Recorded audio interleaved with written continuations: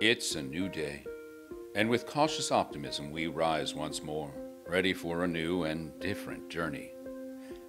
I'm Jeff Oppenheim, filmmaker, content creator, digital journalist, and storyteller, inviting you to join me for tomorrow's journey.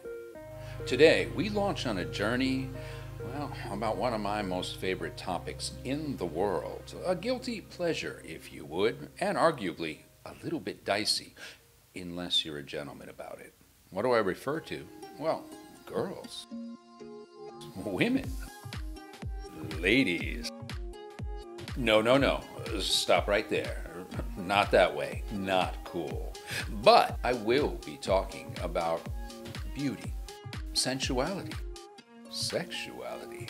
And if you want some old sage advice, you might want to stick around, especially the men in the group, because you're going to hear the voice of someone who is not only an incurable romantic, but also, for that matter, a dyed-in-the-wool feminist. And you might just learn what separates the boys from the men. Join me.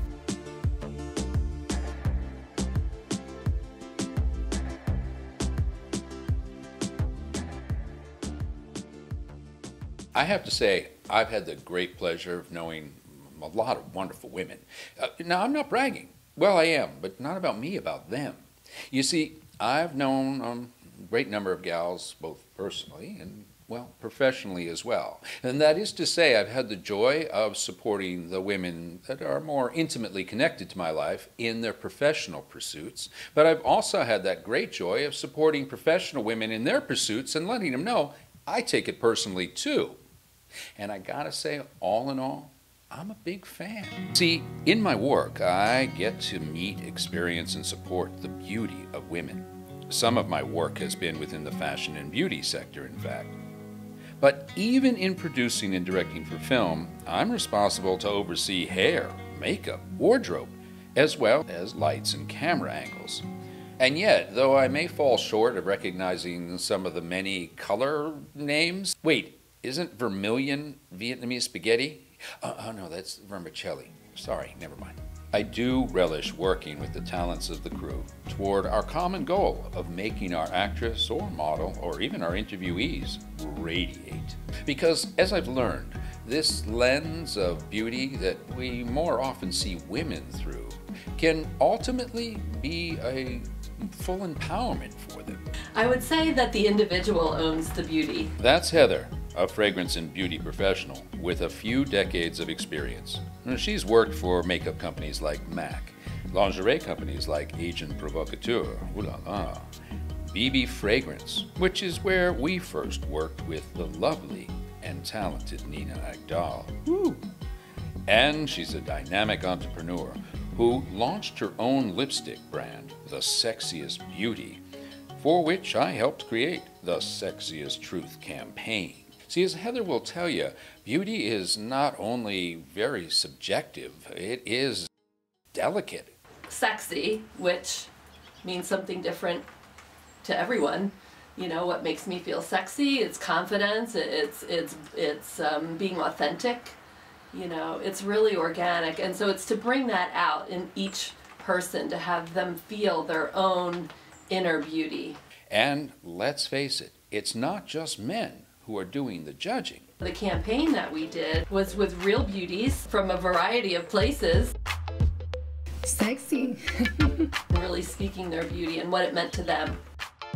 Women simply want to look good for themselves and for their fellow sisters. Oh, and of course, gay men. I am beautiful. I'm beautiful. Mommy looks delicious. What would you say to yourself when you look in the mirror? I'm beautiful, damn it. I am the sexiest beauty. This is my sexiest beauty. Which, you know, you may not think to say, oh, I'm beautiful, or I'm sexy, or I'm strong. But self-talk is really important, so if we can start to have those conversations with ourselves in the mirror, in the vanity, I think it's a really good way to start the day. We could call it a sisterhood of the traveling pants. Yeah, I saw the film. I mean, just the first one. And I had the cover of my then very young daughter. Absolutely, there's a sisterhood, and I think there always has been.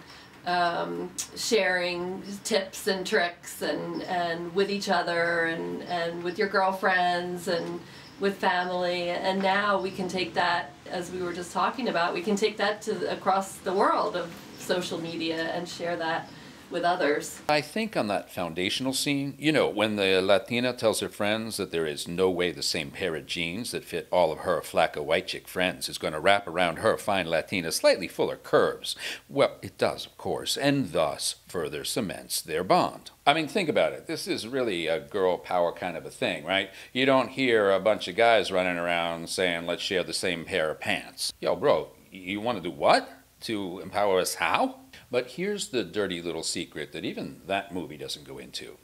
I've heard women say that it's the same group of sisters that they fear the most, like a group of hungry lionesses. It's 10 times more fearful than any gay man's queenie fashion rants, because ultimately the gay man's just going to say, child, I'm going to fix you up. And though I have learned through my work that beauty is not uniquely feminine by any means. This goes back to Cleopatra, who was widely recognized to have worn a significant amount of a variety of makeup products. To the pharaohs, you see the pharaohs and the tombs and the decorative makeup that the men wore at the time. And then follow that thread through, as with all things, you know, it goes in waves of what's popular and of the day. But today, it's beauty for everyone. Both the badge and the burden is uniquely female. The empowerment of putting on my favorite shade of lipstick, which is generally something, you know, on the bolder side. I almost feel like I'm getting my words across. And as you may have already figured out, on this series, what I like to do is look back so that we gain perspective, so that we can inform tomorrow's journey. So I got to thinking and researching a story that I think epitomizes the curse of beauty. It's the story of America's first supermodel. No, not Naomi Campbell. Oh! But don't worry, as soon as I tell you this story, you're going to go, oh yes, I've seen her. Especially if you've been to Wisconsin, Atlanta, Cambridge, Mass., San Francisco, or Washington, D.C., to name just a few of the places she lives. In fact, I'd say she was New York City's second most notorious lady. Who's the first? Why, this hussy welcoming strangers. Oh, the girls in France, they don't wear underpants. But unlike Lady Liberty, who hails from France, Audrey was a native-born New York gal, Rochester, New York, which is why the nation and the world was ever the more shocked when she seemed so willing to be seen naked, nude, without clothes, by so many. The time was the Gilded Era, the turn of the century. That's in 1900s for all you Gen Zers. When a young Audrey, born 1891, raided around by her stage mother, became a young girl of the theater, a chorus gal. From here, she was discovered and put into film. And actually, it was there where she first took off her clothes, becoming the first American movie star to appear in a film naked.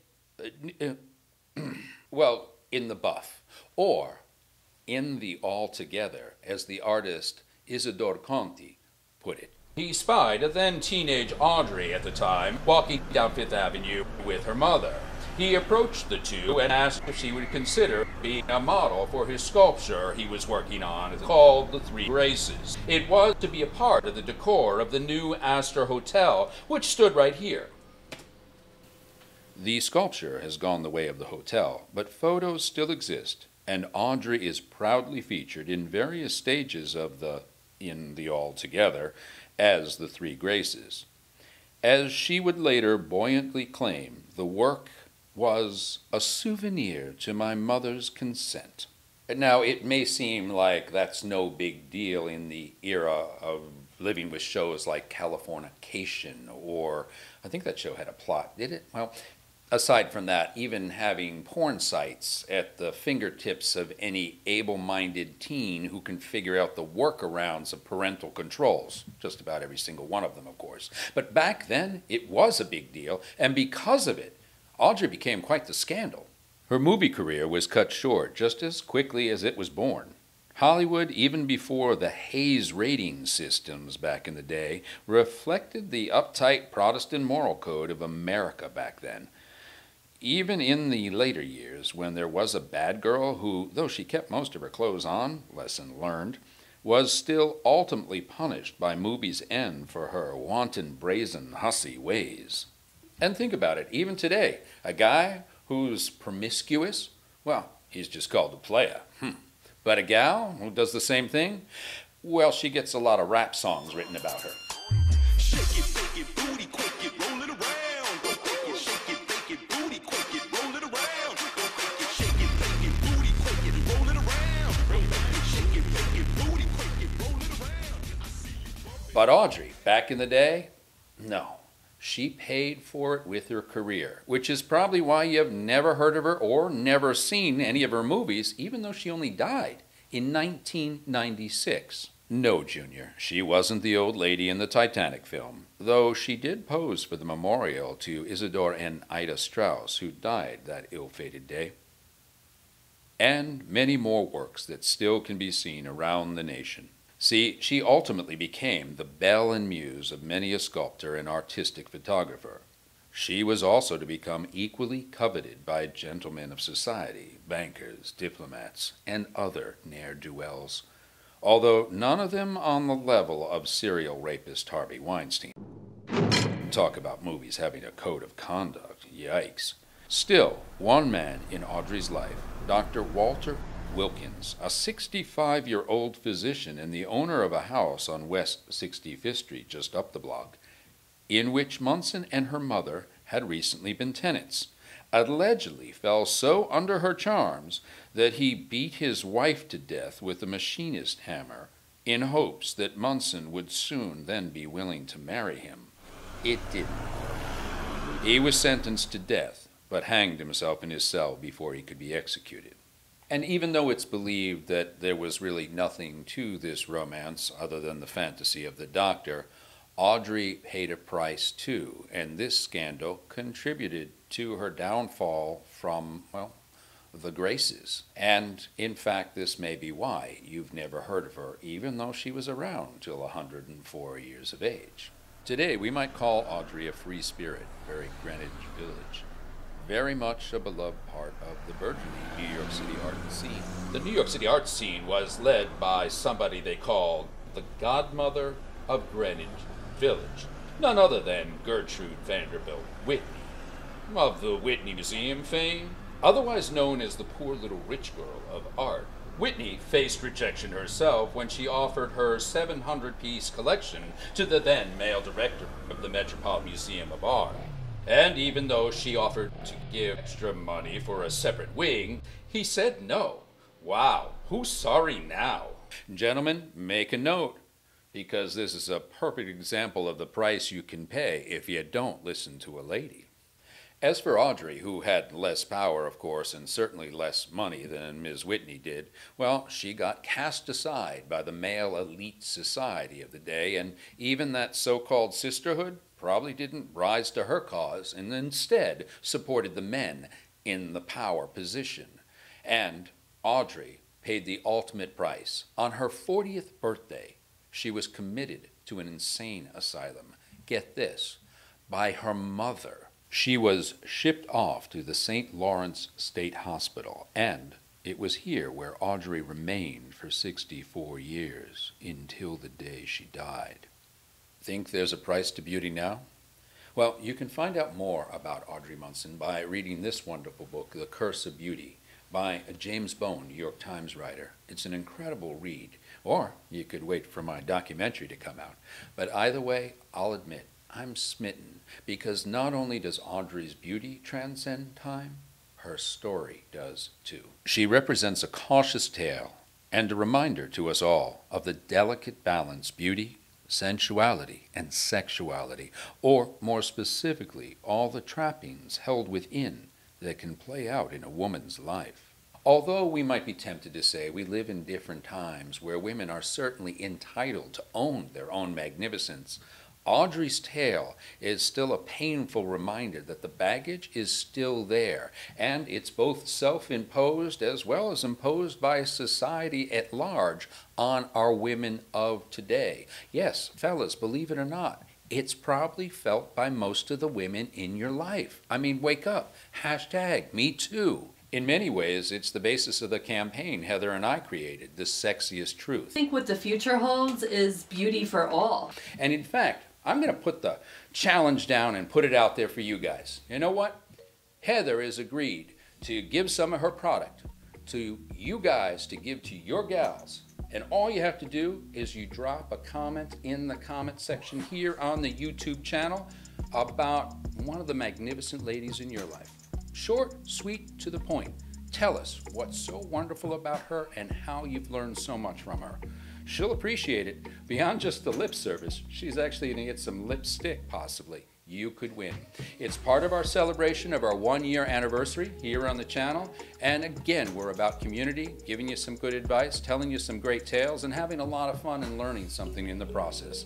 Something that's going to inform tomorrow's journey for all of us together. I thank you for joining me today. I'm Jeff Oppenheim.